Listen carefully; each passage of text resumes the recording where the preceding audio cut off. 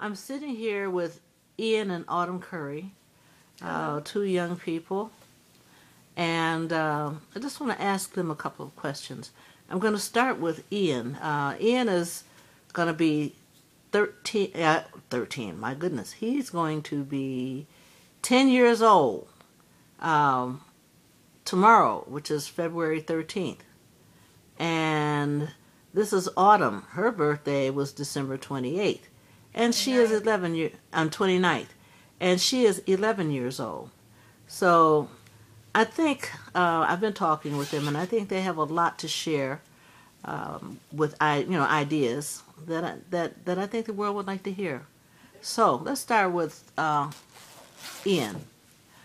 What do you think about politics, Ian? Well, first of all, do you know what it is? Well, yeah, it's basically the fighting to get a good seat and to get a seat in somewhere powerful and the democracy. Yeah, the democracy. Basically the whole government is politics. It's kind of like, well, it's kind of like this. People are fighting, but they're not using any weapons. They're using words. They are using words and trickery. And that's actually why some presidents are impeached, because just like Richard Nixon, they were trying to steal secret stuff as how to win the next poll and become president again. Though the president isn't actually a very good campaign, the president just signs stuff, so.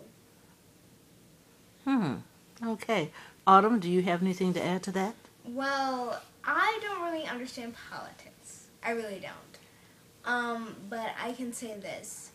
Politics are like, they try to persuade people into trying to get the people vote for them. So they will use anything, even if it's good, even if it's bad, to try to get people. Except for physical contact. Yes, except for physical contact, to get people to vote for them. Well, what's important about voting? Why should people vote? Well, people should vote because it's getting the people to get what they think out to the world. Like, for instance, if I wanted to vote for, let's see, Ron Paul, I would give out why I think Ron Paul will be a good leader to be president. Yeah. Okay. Ian, do you have anything to add to that? Yes. I think voting is important because because short of protesting, that there isn't really any other way to express, because it's kind of like we the people, so it's actually like the president and the Congress don't actually have any more power than the people do. Actually, the people have more power because they have the decision to dethrone them. Oh, you think so? Yes, I do. Okay. Bless you. Bless you again. Thank you. Okay. This is Black History Month. What can you say about the history of black people and in America and anywhere? Ian? Well, African Americans were a proud race until slavery, but What kind of race?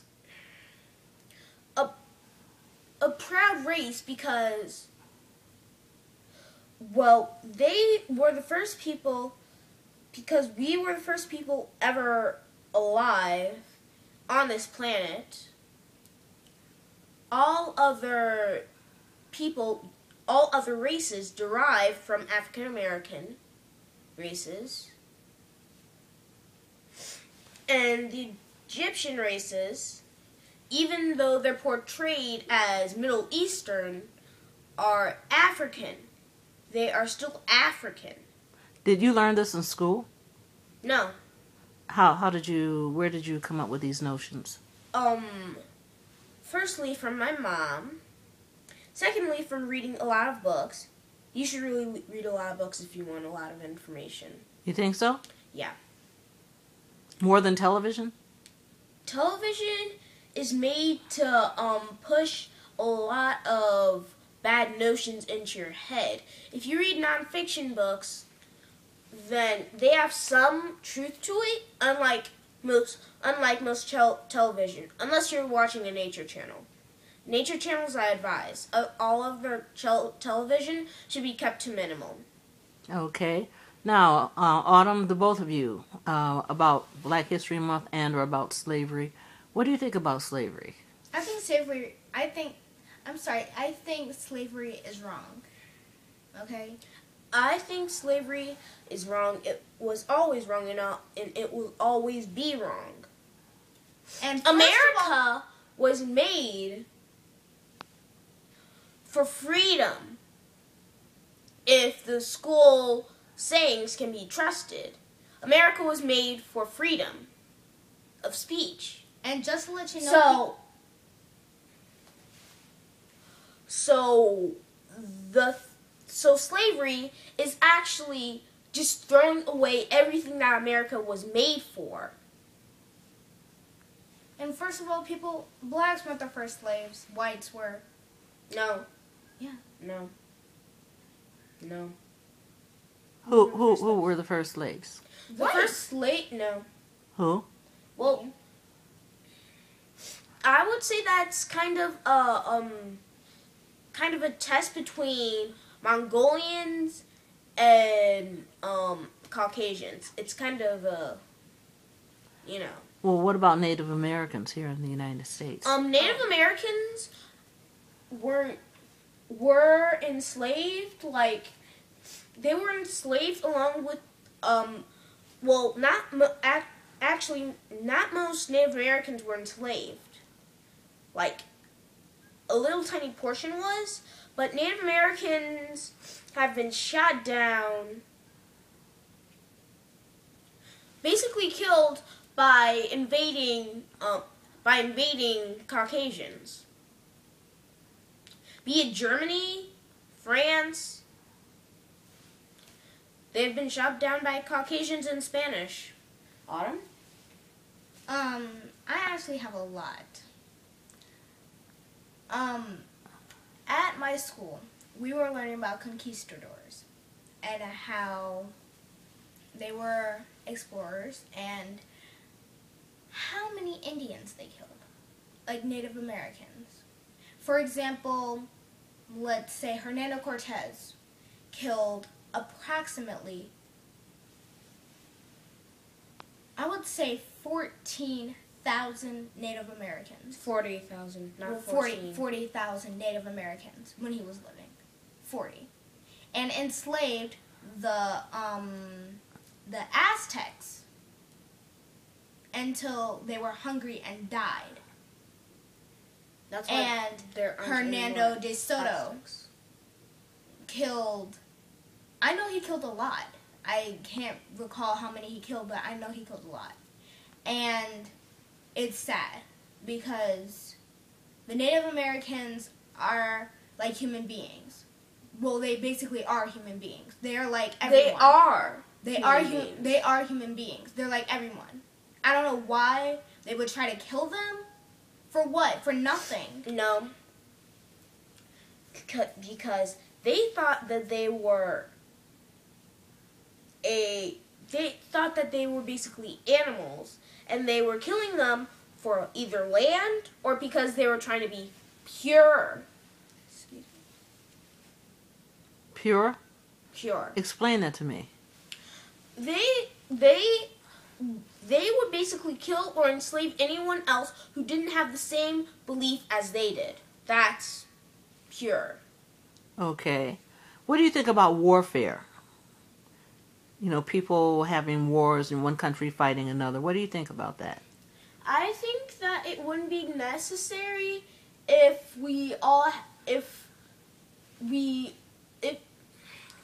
again, back to the politics. If there were no politics, there wouldn't be any wars. Because it wouldn't be organized enough to be a war. What do you have to say about that, Autumn? I don't like wars. I don't think that like wars wars. are necessary. They're not necessary. Like the war in Afghanistan. I don't think it's necessary. Do you think everyone should try to get along? Is that what you think? Yes. Yeah, and if you don't get along, if you really don't get along, just be quiet. Just be quiet and don't start anything. If you cannot get along and you are boiling to the point of war with them, of a battle with them, just go to the other side of the world. There is no reason to have any war. Just like in Bambi when Thumper said, if you can't say nothing nice, then don't say nothing at all. It's basically the same thing. If you can't agree on one thing, then just separate. Just separate. Good thoughts. Good thoughts. Interesting. All right. What do you think about learning? What is it important for people to learn? What do you think about school? I think school is good if they're teaching you the right things. And what are the right things? The right things are teaching the African American race is being exterminated. And these are the reasons how. One, making male black Americans feminist. What in the world does that mean? It means making them gay. Homosexual. Homosexuals are born. They're not made. So how can someone make someone a homosexual? Homosexuals are born. They choose it. They choose it, but they're planting it in their brains. And it's basically, they are steering that course of action. They are steering that course of action to it. Well, I don't know if I agree with that because I think people are born the way they're born. I think some people are born homosexual, some people are born heterosexual, some people are bisexual, but then they may choose to go in a particular direction or another. They think you're not supposed to be getting this. So, I think people have their differences. That's why God made people I was the way not they done are. yet, Autumn. Sorry. okay, go on. 2, education. They are killing education to make African Americans, because the education that they're doing is how all of the Caucasians were, and slavery. That's basically all they talk about. I mean, social studies is not good. History is good if you're learning everything. But it's not good if you're learning only one side. It's like being a judge without having both sides. It's impossible. Very interesting. Autumn, do you have anything to add to that? I agree with Ian with how the education system is being run. They are preparing us to fail. That's basically it. That's it. They're preparing us to fail. Well, don't you think teachers people who choose teaching, don't you think that they are dedicated and they want people to learn? No. Well, no, I some. don't think so. Some, but I wasn't done yet. Some teachers only want to be teachers because they think that they can teach the next generation what they know, what they think is right. But what they think is right may not be right. I don't think that that's true. I just think that some teachers actually want to teach. Like, my teacher is doing an ISAT prep to help people get good scores. My teacher. And what grade are you in? I am in 4th grade. So you think your teacher, do you like your teacher? Yes. And so you think your teacher is really trying to help you? Yes, because because social studies, she loves social studies, but she cut social studies off, put ISAT prep in to help until our ISAT is over. Okay. Let me ask you, both of you. I'll start with Autumn. Autumn, what is your favorite subject? Oh, you had something else? Yeah. My teacher in 4th grade, Mr. Hayes, when we were doing science, because he was our science teacher last year, we had these science textbooks that the school gave us. And so, when we were reading them, he said, I want to get new textbooks. I want to get National Geographic textbooks because these textbooks don't have what you need to go on to a different grade, to learn what science is all about. It doesn't have that. So we get boxes and boxes of textbooks. Boxes and boxes. We have so many textbooks in our class. And now Ian's class for science is using those textbooks. Those textbooks have everything. So what I'm saying is, the textbooks might not have all the stuff that you need in social studies, in science and social studies and everything. It might not have what you need. That's it. Ian, what is your favorite subject? My favorite subject would be science. And why is that? Because science is like learning how everything's built, how everything works. It's the learning of chemistry. It's the learning of how to make things, how to build things, how to understand things. It's like that light bulb wouldn't be shining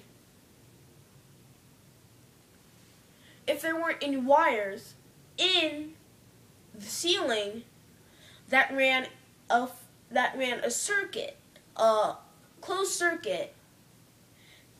Otherwise, that light bulb wouldn't be shining. And that string is connected to a circuit, because if you pull it, it opens the circuit and makes the light bulb turn off. Very interesting. What is your favorite subject, Autumn? I can agree with Ian on science. Because it teaches you how stuff works, how things work. It teaches you how they're like built, how they work. Like for instance, a TV. Take a TV for example. It has circuits, it has wires that are connected to one bulb that is inside that TV. And it's not one bulb. It's more like it's like at least two. I don't know how many. Yeah, but they're bulbs in the TV that make the picture come out from the But you don't know what makes the pictures light waves, and you don't know what makes the pictures colored though. Well, it makes the picture come onto the screen. Yeah. Yeah, there are light beams that go crisscross like that. Yes. One at a time, and it's happens so quickly that it appears And like as an image. yeah, and also in science, in my class, we are learning about class 1 through 3 levers. Oh, okay. If anyone doesn't know that class, we are learning about like the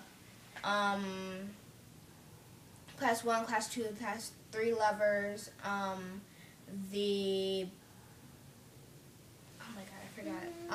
But like how the fulcrum, the load, and the effort change. Okay. All right. Well, that's good. Those are simple machines that we're talking about. Okay. We're running out of time, so I have one final question, and then I want you to just give your feedback, anything that you want the audience to know. Okay. My question is, what is your formula for making the world a better place? I'll start with Ian. My formula for making the world a better place is 1, ridding it of all of the animals in the world. The animal people who curse and yell and generally just make the world a better, worse place. My second is to eliminate any and all wars and make peace. My third is to reduce the chemical byproducts of machines. I'm talking about gases, fumes, greenhouse gas, fossil fuel, and making it all run on electricity, like cars. There are actually cars that run on electricity and So don't like emit solar power? anything. Like No, solar power. electricity. There are actually electricity stops where you stop and you plug it in. Okay. Very good. Autumn? First, I would agree with Ian on the animals. Okay.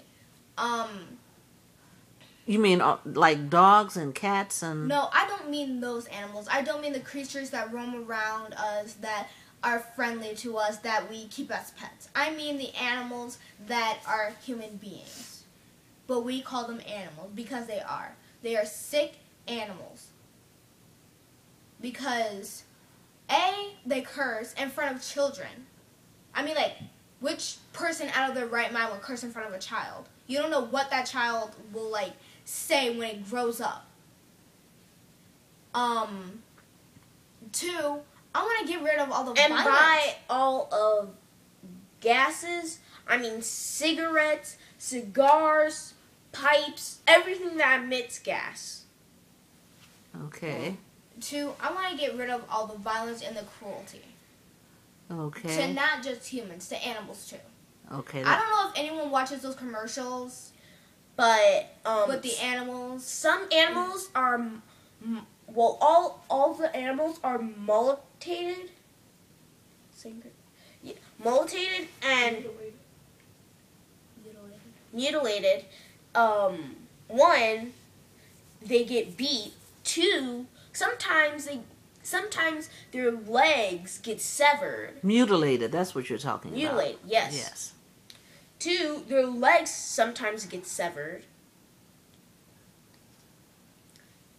3, they can go blind from being hit in the eye too much. 4, they get starved, maybe even to death. 5, they're living in their own poop, which makes intestinal worms and other diseases. And the puppy mills. Cut out the puppy mills. Seriously. 6, the puppy mills, but that's all. What are puppy mills? Puppy mills are when there are a bunch of dogs, cats, animals that are living in one place.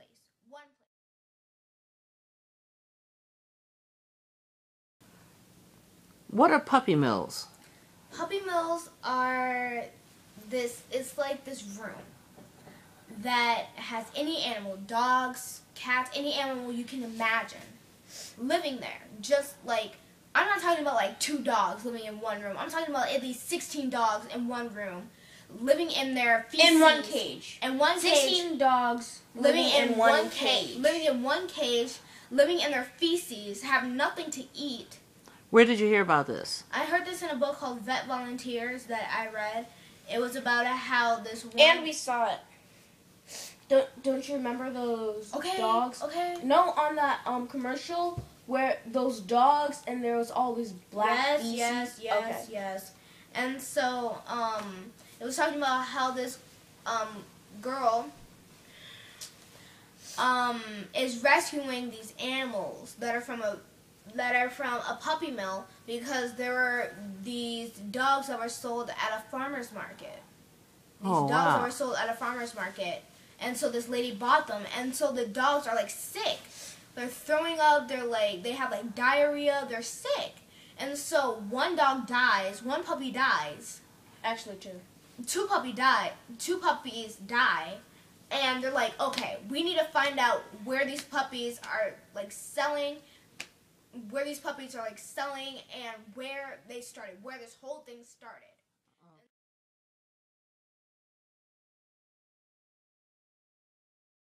Okay, check out our Prophecy of the Pharaohs book that will be coming out soon. Prophecy of the Pharaohs. And it'll be a series, and we will be blogging about it soon. Okay, any final words for everybody? Yes, always read books because they are very healthy, and don't watch a lot of TV. I agree with him. Okay. Well, I want to thank you very, very much. This is Ian and Autumn Currie. Back to you. Yeah.